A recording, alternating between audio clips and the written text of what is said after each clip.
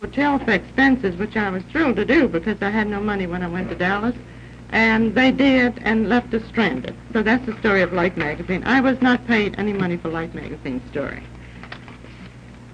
And then they also had me as a striptease dancer in Dallas, and I thought maybe you'd like to correct that. And they also had me as a manager of a pool hall, and I thought maybe you would like to correct that for me. Final. Now, all right, we shall go with important things. Thank you for that. Now, here's another very important thing that I've been getting calls all day on.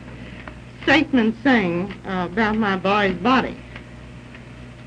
There's been no statement made by me about Lee's removal of his body, and there will not be any statement. Lee's body will remain exactly where it is. And that is final. I will answer no more questions to that. It's just too sad a thing that my phone has to ring and ask if I want my boy's body cremated, and then I want him moved to another place.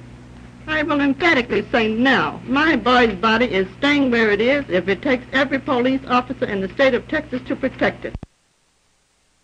Mrs. Oswald, then how do you account for the statement which you made the other night, quoted on television, that had your son been under surveillance, both he and the president would still be alive?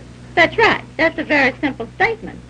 I had seen where the Dallas was going to be screened and that they were going to pick up any known characters, any crazy people, in order to protect the president. So since my son was a known defector, he should have been under surveillance.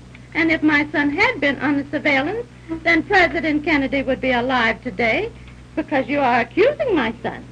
You are accusing my son. He is the accused assassin. I have to face that fact. That's what I mean. And so would my son be alive. Mrs. Oswald?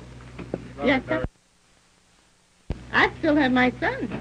My son was arrested and accused of being the assassin, and that's why he was shot.